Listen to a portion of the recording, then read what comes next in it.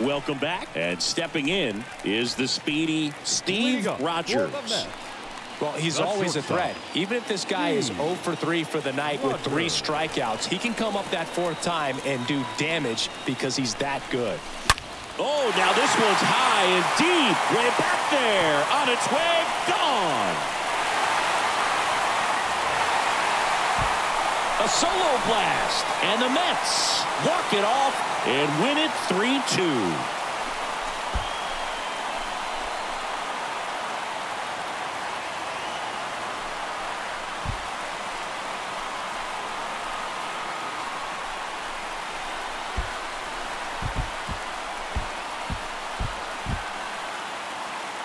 Hitting a walk-off homer is the kind of thing you dream about growing up. You're in the backyard, you're creating the most pressure-packed scenario, and what do? You come through with the big swing. Well, he was living a childhood moment right there. Nice swing of the bat, nice win for the team.